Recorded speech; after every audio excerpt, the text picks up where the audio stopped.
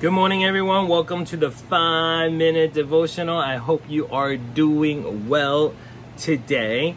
And yesterday, as I talk about discipline and advice, how many of you listen to discipline or advice? Today, we're going to continue with the Proverbs. It's very interesting that God used Proverbs to speak to us about some of the knowledge and wisdom that we have. And actually today, if you were to go back to 2 Chronicles, we read about the wisdom of Solomon. Well, Solomon never, ever, here, he actually had this humility. His humility always talks about God. I don't want to do things for myself, but do I understand other people's needs? Well, today in Proverbs 19, chapter 20 and 21, God speaks to us about this aspect of discipline. Do you listen to advice of your parents?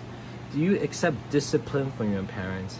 Today, the Bible says, if you, at the end, you will be counted as wise.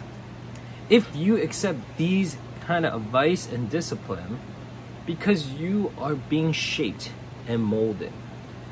I can guarantee you, when I was younger, I did not do things right. Did I like discipline? Not really. Did I like when people correct me? No, not really. But today, verse 21, it says this: many are the plans in a person's heart, but it is the Lord's purpose that prevails. A lot of times when we make decisions, when we're doing it by ourselves, that is the best decision. But indeed, when God gives you the wisdom and when you are able to listen to others who have gone through it better than you have, you are able to make even better decisions. But there are times where we will surpass our parents. There are times that we will surpass our mentors.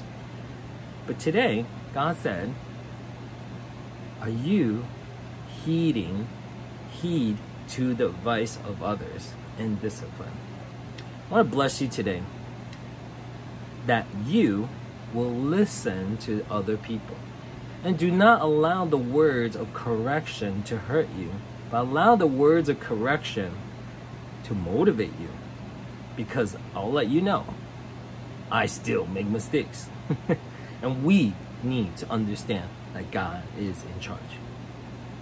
God bless you. If you find this content helpful, you need to hit that or smash that like button. And so have a great one, and I will see you tomorrow.